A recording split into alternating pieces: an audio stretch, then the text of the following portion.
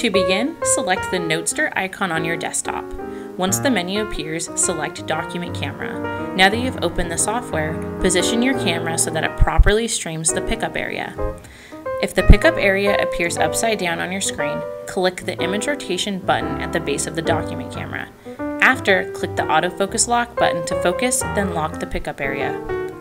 To open Annotation Tools, select the stag that opens the annotation wheel. From here, you can annotate with various colors, erase items, and place objects within your screen such as circles, arrows, and rectangles. If you would like to preserve what you've annotated, select Snapshot in the menu displayed at the bottom of the screen. This will save it to your desktop. However, you can also compare your live image to the snapshot you took by selecting Side by Side in the menu options. In the center of the screen will be a blue circle with arrows pointing in both directions. Use this to give one image more display space or to make them equal. Next, if you want to display multiple snapshot images, select the Multi-Split button in your menu. Here you can select however many rows and columns of images you would like displayed next to each other. To exit the multi-split screen, select Exit. You can also slingshot the still image to your desktop, Word documents, or wherever you would like to move it. To do this, select the slingshot button in your menu. To return to the document camera software, press the back arrow on your pop-out icon. To scan items, select Multi-Scan. From here, you can scan as many items as you like per your settings. For viewing options, such as to rotate, mirror, view full screen, picture-in-picture, and more, select View options.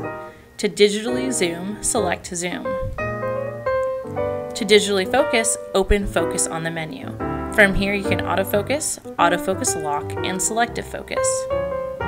In the Adjustments menu, you can change your brightness levels,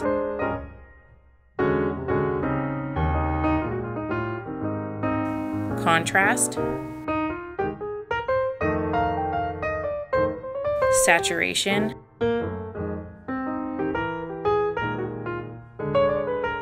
focus,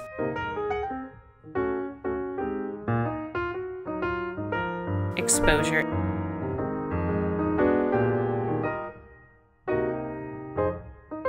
and white balance.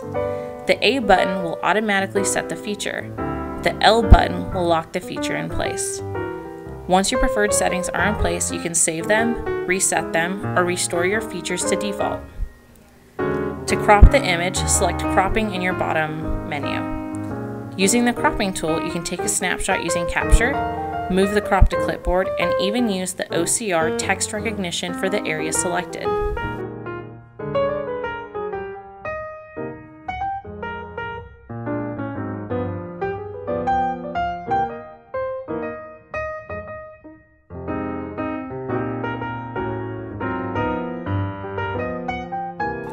From settings, you can configure the camera, scanning, recording, and preferred root folder.